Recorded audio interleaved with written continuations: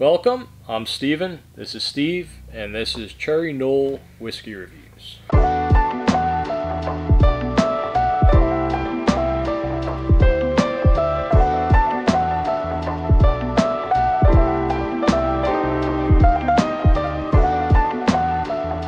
Today, we'll be looking at the Penelope Architect. This one is a slightly lower proof than the Toasted series and their standard barrel strength.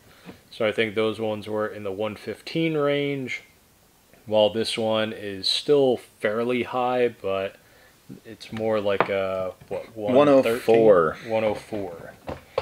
Let's get into it. Let's do it. Great, another plastic. A seal you have to crack. Yeah.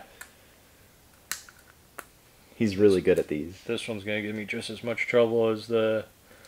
What you don't see is that he has a knife about 6 inches off camera. Well, that knife is just for making pretty cuts on the tape on the top. Yep. I agree. This way, when it's on the shelf, you can line it up. Right. And it still looks really pretty. It still looks pretty. I don't put that much care into my my look. Display? My display. I don't really have much of a display, but it's very simple, the one that I do have. So, well, as soon as I finish my addition with my office and my kind of cool whiskey cabinet that I plan to put in there, hopefully I will have a little bit of a display. Definitely a completely different nose than the Toasted series and their standard 4-grain barrel strength. Totally different. I don't want to pull away as soon as I sniff. It's it's clearly not as harsh and as strong. Yeah, that 14 proof reduction in it takes that bite from the nose away a little bit, but it does have, or 11 proof for those who are good at math. Right, slightly softer nosing notes. Yeah, it's not the huge like, oh, this is caramel or sugary sweetness or something like that. These are a little bit more floral notes. I was gonna say I get kind of like some sort of flowery type gardeny smell to it. Yeah, it's like a sweet but definitely floral forward. Like a field of daisies that you can also smell the worms in, you know? I think you're getting more earthy notes than I am on that. Can't quite smell the worms. If you can smell the worms in your whiskey, it's probably I thought that was tequila. Not a good thing. Tequila? Yeah, the worm at the bottom. Oh, the worm in the bottle. Yeah. Isn't there like a pinky toe too, or something like that? Like, I don't know. Something back in the day. I could be totally wrong, but I feel like there was something back in the day where, like, I don't know, or like there's a bar somewhere that does a shot of tequila with a pinky toe in it or something. I've heard of scorpions and things like that, but never a pinky toe. Who's giving up all these pinky toes? I think it's one pinky toe though. It's like $50 for a shot of tequila with this single pinky toe. I could be totally making this up. I don't know, but I'm pretty sure I'm right. I'm not sure I would want to be drinking a glass with someone's toes in it.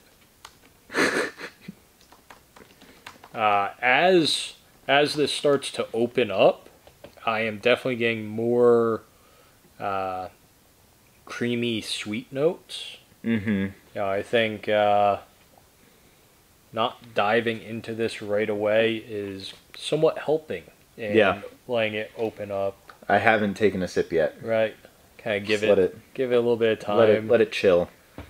What do you think of the smell now that it's had a chance to chill?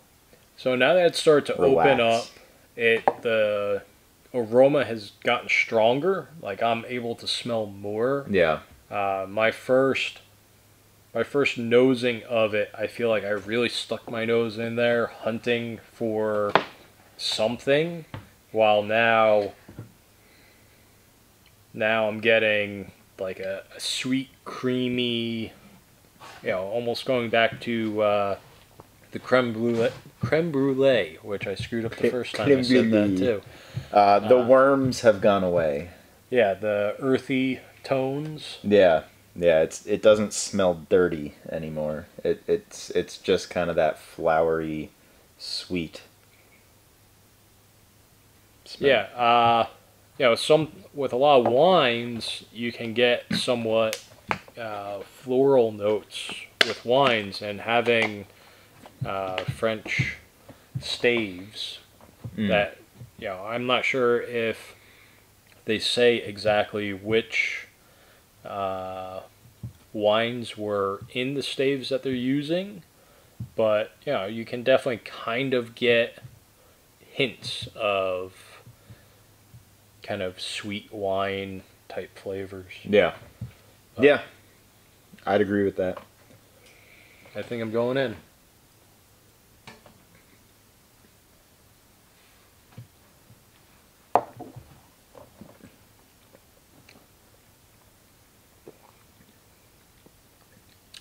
It's interesting. A lot of oak up front. Yeah. Like it's a overwhelming new oak flavor. Yeah. Which I never really knew what that tasted like until I feel like recently.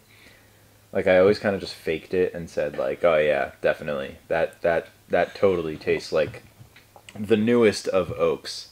But I've learned recently what that actually tastes like and what taste I should be pulling out from that. And yeah, that's it. Like that's really good. Kind of following on the coattails of that new oak, you get some like vanilla extract. It's not quite that like sweet vanilla, like a candied vanilla. It's not that. It's more like the extract where it's a very pungent and strong vanilla, which then kind of fades into a little bit more sweetness. So, when you take that dropper of vanilla extract and drop it in, the first thing you get is like that strong oil smell, and then it kind of gives way into the sweet aromas of vanilla. And I feel like the tasting notes after the oak was that like, oh, someone just put a drop of vanilla extract on my tongue. Yeah. It tastes very warm. Yeah, which is surprising because lower proof than the other two, and this is seemingly a little bit hotter on the tongue. Yeah. Yeah. It doesn't, like, I'm not saying it, like, I don't think it burns necessarily. No, but it's... with cheap whiskeys, and you're doing a shot of cheap whiskey, right? And you get that just like burn, and you're like, oh crap, I need a chaser just to get rid of Give this me some burn. pickle juice. Right? Yeah, that's not quite the same heat. This is more like just a very warming effect that sometimes ethanol will give off. Yeah. So don't think that if you have a glass or buy the bottle that you're going to be constantly fighting the crap. I need to just shoot this down and get a chaser of definitely something. Not. I could definitely very easily just kind of sip on this and relax with it. Yeah. But it's a very pleasant warmth. Like the taste is just very, very friendly, very warm, and just overall it's very oily. You can see these long fingers coming down. I think wine people call those legs. Legs? Yeah. This one just kind of looks like a hand. I'll let you do that Let me know if it's any good. I put a good amount of water in there. So you usually put less water yes, I than I do. Put just enough to get the oils to come to the top. Yeah. The addition to the water doesn't really do much for me on this one. It made it a little more like dusty feeling, you know, like it tastes a little more dusty, like sawdust or like that kind of grain dry dust. Yeah, so, yeah. If you've ever been to a mill and you go to the mill and there's just dust, you got corn dust, you got wheat dust, you got all these different grains just in the air. It's definitely got that type of vibe, kind of a mill floor type. Yeah. Dry, dusty grain. When I took that sip with just that drop of water, it brought out a ton of baking spices. Really? Like, I don't want to say like pumpkin spice, granted it is fall, and pumpkin spice is on the mind a little bit, but this is more like a baking spice. Like the rye kind of got pushed forward a little bit more. Yeah, I really just like I tasted the same exact thing, but just turned down a little bit. Right. I didn't get nothing new. Just everything is just a little bit dialed back. Well, thank you for watching. I've been Steven. This is Steve. Like, comment, subscribe, all those other YouTube things. Have a good day. Woo.